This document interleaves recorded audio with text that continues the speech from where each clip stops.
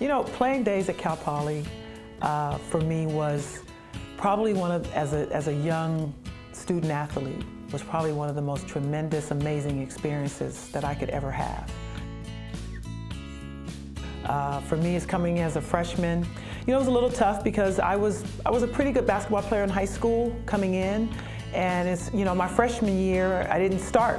You know, I was kind of coming off the bench, and I was a little disappointed, and I can honestly say that Coach, you know, she was real good in saying, you know what, this has nothing to do with your ability. You just be patient, and your time will come. And sure enough, you know, it's just that one of those, and I think I've taken that advice in my life throughout, is that, you know, your time will come, and you just want to be ready for the challenges and be ready for those opportunities.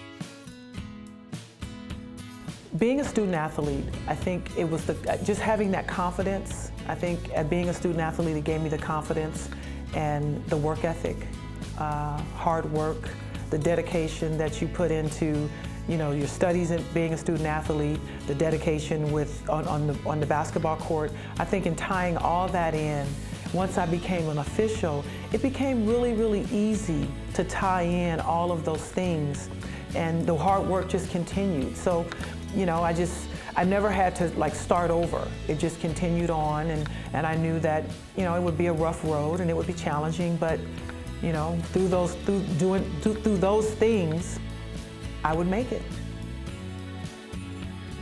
We have a new training program in the NBA, and we have 2 ladies that are actually in our training program, and they have a chance to get hired.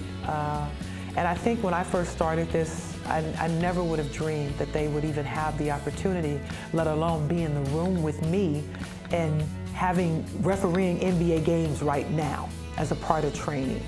And I've changed just a perspective on, you know, people viewing something as being just a male-dominant sport. And so having those ladies come in and now being a part of our program, I think it's a great legacy to leave behind.